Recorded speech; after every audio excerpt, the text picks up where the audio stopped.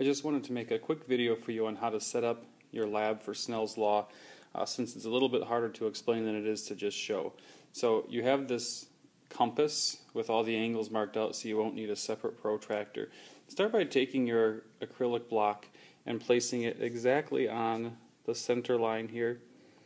We're going to be taking measurements of light rays coming in from either direction, really doesn't matter, but from the top here, passing through this block and then passing out down here on the bottom. And what we want to be able to do is measure how different the angle incoming versus outgoing, what we call the incident ray versus the refracted ray.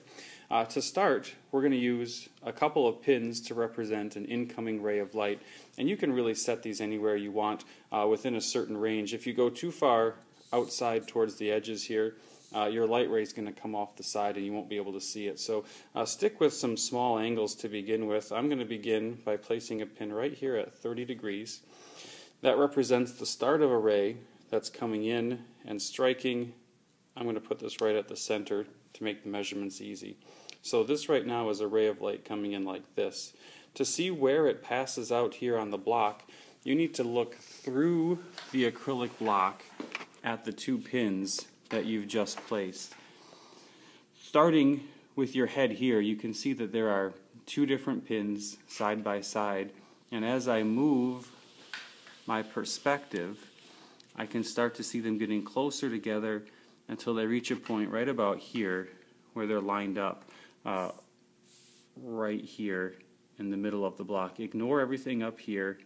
It's these two pins you want lined up. So I'm going to take a third pin and I'm going to place it right in line with the other two. This is the place where the light is actually coming out of the block. At this point, you can remove the block. Hopefully you won't knock over your pin like I did. You can remove the block and draw in your lines from here to here, and then from here out to the third block. So this is your incoming ray. Your incident ray is like 30 degrees here, and then your refracted ray measured from the center line looks like for me is about 18 degrees, but you can measure that much more carefully on your actual protractor. You're going to repeat that with 5 total rays somewhere up in these center regions here, and then you'll complete the lab calculations.